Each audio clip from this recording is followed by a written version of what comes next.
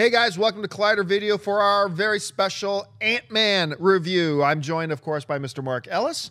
Both of us have had a chance to see Ant-Man. We thought we'd break down our thoughts. Now, this is not our spoilers review, so you're totally safe to watch this review. We will get to our spoilers review once the film opens, but let's talk a little bit of Ant-Man. Mark, what were your expectations going, like, with all the drama we saw with Ant-Man, with the Edgar Wright situation, and is Ant-Man a popular enough character? And there was a lot of big question marks, Peyton Reed being the director. What was your expectations going? What were you thinking you were going to get? Well, once this movie started building some momentum with the trailers that I enjoyed, I was like, okay, I think that we're back on the right track. Because when Edgar Wright departed, I was very nervous about this. And then at Comic-Con last year, it kind of felt like Peyton Reed did have a handle on this, and they were about to begin shooting, and Paul Rudd seemed really energetic and on board with what this story was.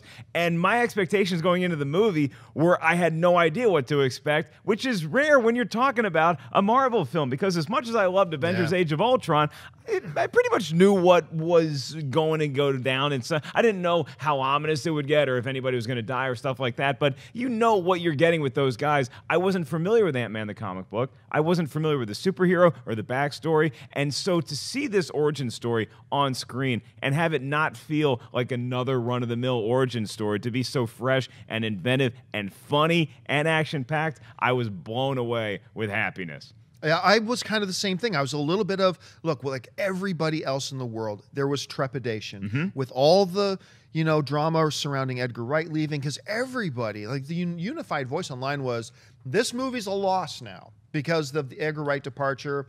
We heard like guys like James Gunn saying, hey guys, look, it wasn't a fit, whatever. It seemed like things between Disney and Edgar were amicable, and that's good, but still, it's one of those properties. What do you do with Ant-Man? I remember I had the same feeling, though, going into Guardians of the Galaxy. It's like, really? They're making a Guardians of the Galaxy movie? Me too. I was like, wait, there's a talking raccoon? That's going to be stupid. Eggs on my face. And look how that kind of turned out. So I think, but the trailers look good. I was very excited by the casting of Paul Rudd. And the trailers look good. So my expectations going in were optimistic. I was optimistic going in. So now let's talk about Ant-Man. What are some of the things you thought worked about Ant-Man? What are some things you liked about Ant-Man? The sense of humor might be the funniest film that Marvel's ever done, which is a credit. It's not a detriment to the story at all. But again, you go in and it's called Ant-Man. It's like, wait, it's this guy and he hangs out with ants. They have a sense of humor about that, but that's not all they have. It doesn't just have to rely on jokes. The action in here is what surprised me the most, because the only concern I had going in from the trailers was that him running around with ants is like, wait, is this going to be like Honey, I Shrunk the Kids? Is he going to be just hanging out with insects? They're going to be pals?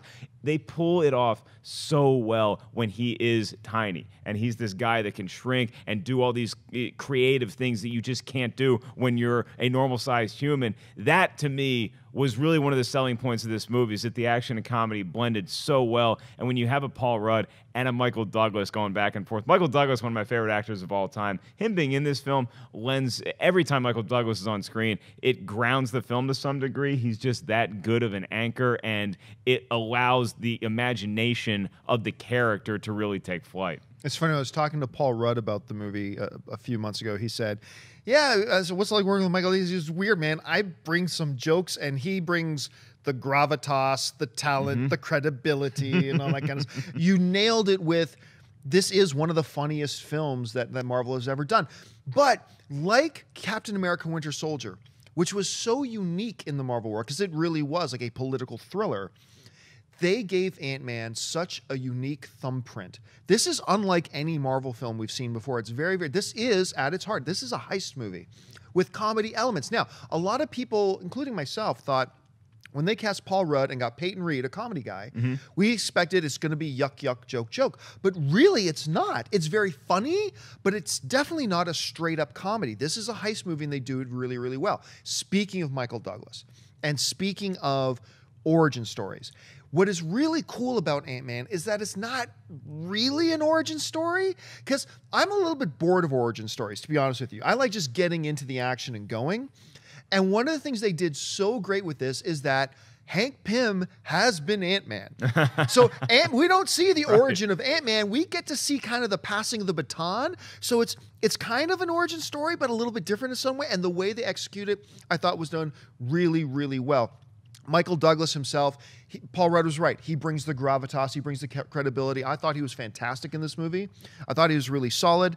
The action sequences are unlike any type of action sequence. This micro photography that they did in the movie, so well done and executed so right. And there's a lot of cheesy things you could have done with that, like, hey, Ant-Man's going to sneak into the girls' change room. They never did anything cheesy with it, right? And I never would have thought that I could get emotionally invested and attached to an insect in a movie. And yet, right? Anthony. Yeah, I mean, all these insects become like the dogs in Independence Day when you're like, oh my God, what's going to happen with these insects? And then the other human beings that are in the film too never took away from the story. They only added. Everybody did their part so well. Corey Stoll was fantastic as this villain, this ominous presence is lurking in the background that is a rival to the technology of the Ant-Man suit. Evangeline Lilly coming in as the character of Michael Douglas's daughter, and the way that she was playing both sides I thought was fantastic. Michael Pena and T.I. Oh, my. You talk about things that could have gone wrong or could have gotten too jokey and Transformers-y and just get me away from these humans. Those guys added such an addition of humor to the movie. I be totally honest with you. I sat down with Michael Pena and I said, the first thing I said, I'm going to be honest with you, man. First 5 minutes you were in the movie, I was totally annoyed by your character. I thought, oh my God, please don't have this character on screen much. By the end of that film, I couldn't get enough of him. Honestly, Michael Pena, the scenes he's in, he steals the scenes. And once your brain kind of adjusts to who this character is, you will love him. I think a lot of people are going to be talking Michael Pena. Now, part of it is that our guy Ray, Michael Pena is in this movie is Ray Ora. Which is like really, really crazy. Ray hasn't seen the movie yet, so he doesn't really know what we're talking about. It's totally you, dude. But yeah, and the supporting characters, whether it's David, I never know how to pronounce David's last name, or T.I., the other guys in the heist crew, really good. And they're not just, at first you think they're going to be this stereotypical bumbling guy, but without going to spoilers, there are moments of heroism with all of the crew, right? Where you just get this appreciation for the characters as a whole. And I thought that was real. Corey Stoll is becoming one of my favorite character actors in the business. When you look at stuff that he does, whether it's like the role he had in House of Cards, which is what he's probably best known for, this little show he's in right now called The Strain, which is not a great show, but he's really good in it. You can see him play a strong hero, a weak hero, a frail villain, a well-meaning bad guy, and then you see him in a role like this. The guy just crushes it, knocks it out of the park. Paul Rudd was the right guy to cast in this movie. Absolutely, yeah. I think that always people are going to have some concern whether it was like Michael Keaton as Batman all the way back to that far, or you have Paul Rudd, who's primarily known for comedy, playing a superhero, the perfect guy to cast in here. When you see Ant-Man, you're also going to be thinking, how is this going to tie in to the greater Marvel Cinematic Universe? And I thought the film handled those tie-ins so well without hitting you over the head with like, hey, look, no, this guy's in the same world as these guys. It was so clever the way that they peppered in the fact that, yes, we are indeed in the place where the Avengers are too. You know what? This part really excited me, and it may not excite you guys as much. One of my biggest pet peeves of stereotypes in movies is this. When you have the hero, and the hero either has an ex-girlfriend or a love interest who's with another guy, that guy is always a 100% pure dick. It's inevitable. It's always that the new boyfriend or whatever is always pure dick. Bobby Cannavale, I always mispronounce it. Am I hitting his name right? Yeah. Bobby Cannavale's character in this movie, at first you think pure dick, but this isn't a spoiler because you very quickly find out he's multidimensional. Look at that. There's more to him than he's just the ex's new boyfriend who's a total dick. That's right. And I really like that. In real life, the guys always are dicks, but in this movie, and he does lend something too, the fact that he's a little bit along on some of these adventures that Ant-Man goes on as well. Like you said, at its heart, this movie is a smaller film than what you get with something like the Avengers, even though no pun intended. Damn it. I should have known I was doing that. I would have been a lot better at this. But I mean, I had so much fun watching this movie, and it's rare that you walk into a huge comic book film and you're so not knowing what to expect. You know, you can be taken by surprise. The fact that Ant-Man was able to do that and do it so well, I was so happy with. I go to the movies to have fun, and this movie was a ball from start to finish. So let's change direction here a little bit. What do you think are some of the things that Ant-Man did that maybe could have been done better? Not much. I think that Ant-Man, I really don't have a complaint about this movie. I think that sometimes towards the end, the action might have gotten drawn out a little bit. Some things were a little convenient, but that's going to happen in comic book movies. I mean, there isn't one glaring thing that I'm walking out and I'm like, well, I didn't like that part. Everything from getting to meet and the backstory of Paul Rudd and his heist crew to him training and learning how to use this suit to the event that we have to overcome and the villain, the bad guy. I just thought it all melded together so well. There isn't something that I can point to and be like, we need to fix that.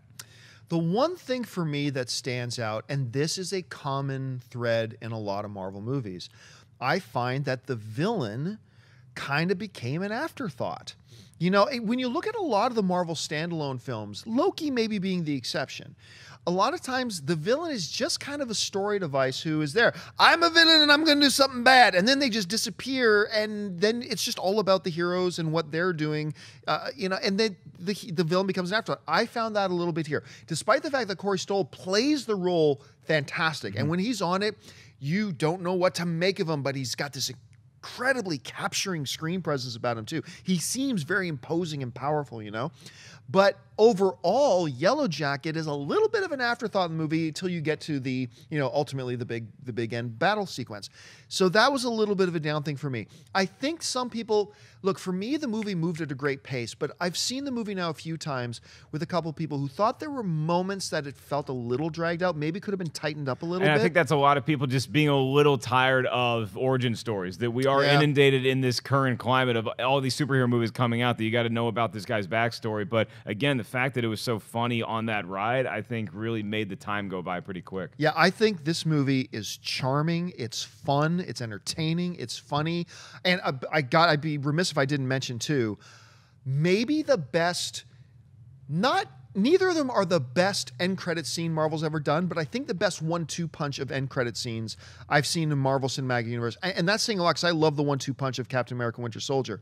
But then remember, folks, there are two end credit scenes, and they're both important. And they're both important. Stay to the very, very end of the credits. I thought they were done so well. I had huge smile on my face for both of them, and they're very different kinds of end credit scenes. So make sure you stay for those. So, Mark, judgment time. I'm going to throw it over to you. Out of 10, what do you give Ant-Man? 10's a high number, and almost as high of a number is 9. I'm going 9 out of 10 for Ant-Man. It didn't just watching the movie, it didn't quite feel like a perfect 10 out of 10, but you are going to have so much fun watching Ant-Man. It's one of those movies that you might want to go see 2 or 3 times in the theater. It's just so exciting. You might miss something the first time because you were laughing. I loved watching this picture. I also loved this movie. I enjoyed it so much. It instantly jumped into my top 3 standalone Marvel cinematic films, up there with Captain America Winter Soldier, with the original Thor. I actually enjoyed it more than the first Iron Man. And wow. Like I think I might have enjoyed it more than the original Thor too. And everybody, if you know me, I love the original Thor. Honestly, I think maybe Captain America the Winter Soldier might be the only Marvel standalone film I might have liked a little bit more. I love this movie. For me, I'm going to give it an 8.5. Loved it. I'm actually going to go see it again tonight for the third time. That's how much I really enjoy this movie. All right, folks, that'll do it for us for this review of Ant-Man. The important thing here, though, is if you've seen the movie, there have been some advanced screenings, jump in the comment section and let us know what you think of it. Or even if you haven't seen it yet, jump in and let us know what are the things you're excited about the movie and what are the things that give you a little bit of apprehension. We'd love to hear your thoughts. Make sure you subscribe to this YouTube channel. You'll see the button, click subscribe to Collider Video, and make sure you watch our daily movie news show, Collider Movie Talk, every single day, Monday through Friday. So, Mark Ellis, where can people find you? I always like to tweet and Instagram my immediate reaction to a movie. So you can go on either one of those things. Follow me at 5150 Ellis, and it's just my emoji reaction. The one for Ant-Man was pretty cool. I'm not the best looking person in it, but it was pretty fun. And you can follow me on Twitter, Facebook, Instagram, all those other places, just at John Campea. So, for myself and Mark and everybody else in the room, thanks for joining us, and we'll catch you next time.